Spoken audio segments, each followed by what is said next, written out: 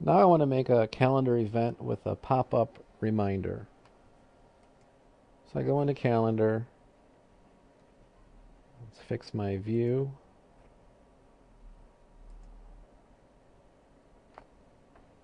I prefer grid view. And we'll set something for, we're coming up on 4:15 here. We'll make it 4:20.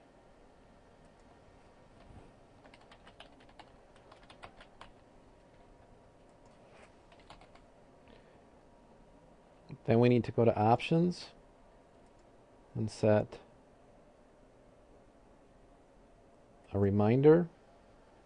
And in options we can change the color of the event also. Now I have an event with a reminder. I'm going to go back to my summary and pause and wait for the event. Okay, the 10-minute reminder has appeared. I have a couple of choices here. I can snooze the event and it will go away and not return for 5 minutes, or I could have that interval changed, or I could dismiss it and the reminder will never reappear.